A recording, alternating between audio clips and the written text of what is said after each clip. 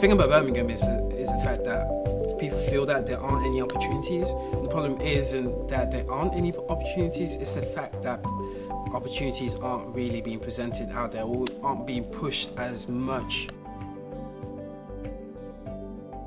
Growing up here, from being based in Birmingham and having my first opportunities in the industry here in Birmingham, it's close to my heart.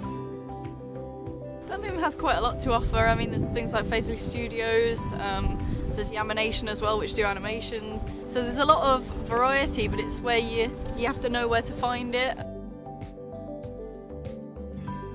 Stuff's happening all over the country. So I again don't sort of think, well, I'll wait, you know, I'll wait until I can afford to live in London and then I'll get involved in making films. Totally not.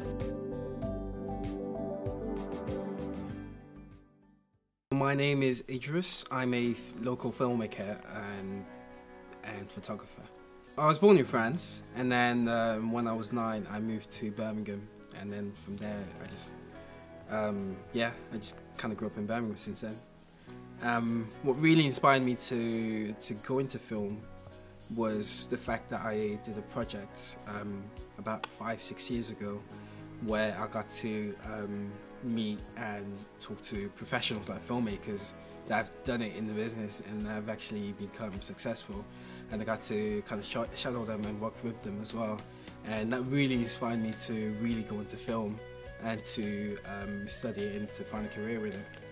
My name's Michael Price and I'm a sculptor and model maker in the animation industry. I started out doing law at the University of Birmingham. Really quickly decided that I absolutely hated it, and I dropped out to do something that I enjoyed doing, which was animation and model making. Since then I moved to BCU to do animation, specialised in stop motion, and started doing model making professionally, and it's wonderful. I couldn't think of a better career. So I started I guess in year 9. It was just before GCSEs, and I thought I'm quite interested in photography and things like that, and I was about to pick my GCSEs, and when I decided that I wanted to do photography, the course was already full, so I went sort of after school all the time, and I taught myself how to use a camera, and then the photography teacher a couple of times stayed back after school to teach me things like Photoshop and Premiere Pro and stuff like that, and then I decided that I wanted to go to Birmingham Western Academy after that, so went there and studied broadcasting media, and then about 3 months after I left there I broke my back in a skiing accident, so I spent about a year out recovering from the break obviously, and then I decided that instead of going to uni, because obviously while I was recovering it was when people had done their first year and stuff, I thought, well, what can I do with my time? So I spent a while working on my edits and stuff like that, and then thought I might as well just start my own company. I've made a bunch of sort of feature-length films over the last 6 years. I made a feature film in New Zealand called The Insatiable Moon, which I co-produced with the producer of The Lord of the Rings, and that was an amazing experience, a learning experience doing that. It took a long time to get that film off the ground, but it was incredibly satisfying to see it made and win some awards and, you know, go around the world. I've made a bunch of feature documentaries since then. This is all under the company Blue Hippo Media. But alongside that, I've also kept the charity going and working with young people, and I've also been involved in an organisation called the Producers Forum, which is an organisation that tries to network and enable filmmakers here in Birmingham and the region to be able to, you know, meet one another, to make films together, to get advice and training on developing their careers. I moved to Birmingham for 12 months about 30 years ago, and I came here because there was a really good company, creative company here, and I managed to get a 12-month job. And I thought, yeah, I'll do that, and maybe I might go to Manchester actually, maybe I might go to London. And then when I found in Birmingham, it's a real place where actually you can make things happen. It's a big enough city, but actually it's small enough that you get to know people, you get to know the companies, and if you want something to be produced, you can find the right people. So yeah, 12 months and I'm still here 30 years and haven't got any plans to leave at the moment. I don't personally believe you need to live in places like London. Personally, I don't like working in London. I don't like being based in London just for work, purely because the way the work ethic is really different to Birmingham. Is it a hindrance that I'm in Birmingham and not in London? Not at all. You know, you can get to London really easily. London, yes, is a hub. There's a lot more activity down there. A lot of the bigger companies are based there. So I again, don't sort of think, well, I'll wait. You know, I'll wait until I can afford to live in London and then I'll get involved in making films. Totally not. Start where you are now. You're going to find other people, or they might just be, you know, one city further away than where you are at the moment. But you know, you don't need to kind of move to London. You don't need to move to Hollywood.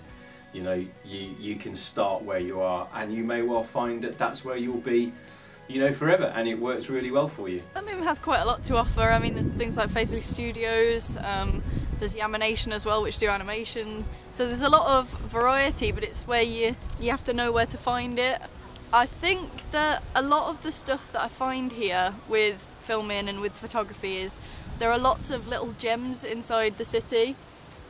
So nice places like parks and botanical gardens and stuff like that, which I think a lot of people don't appreciate and they don't know where they are. Very much from growing up here, from being based in Birmingham and having my first opportunities in the industry here in Birmingham, it's close to my heart. Especially seeing a company like Yamination that is trying to build and trying to be something bigger. I think to be a part of that and to try and help grow the industry here is really something special. The thing about Birmingham is the fact that people feel that there aren't any opportunities. And the problem isn't that there aren't any opportunities, it's the fact that opportunities aren't really being presented out there or aren't being pushed as much. When I get hired for something, I get recommended by someone, or a past client comes to me saying, "Oh, are you available for this job?" And I've had that many times, so I don't actually have to go out looking for jobs. I get recommended, and that's just by building relationships. If you can actually really work the networks, get to know people, contact people, go to events and make yourself available. Sometimes that does involve doing some voluntary work, doing intern work, just to kind of get started. For next year, I'll potentially be in Africa, shooting a documentary with a couple, with another filmmaker, well, another two filmmakers that I know personally, and I'm just planning to shoot as many shorts as I can. In terms of projects that I'm working on at the moment, I've got quite a lot going on because I'm starting up my business, so I'm working on partnerships with companies, and then I've obviously got little projects going on with myself and clients, things like today with pet photo shoots. So my advice to people staying in Birmingham and trying to gain a career in filming in Birmingham, I would say to them, for one, again, keep shooting, like never stop shooting. Two, build your relationships with people, with as many people.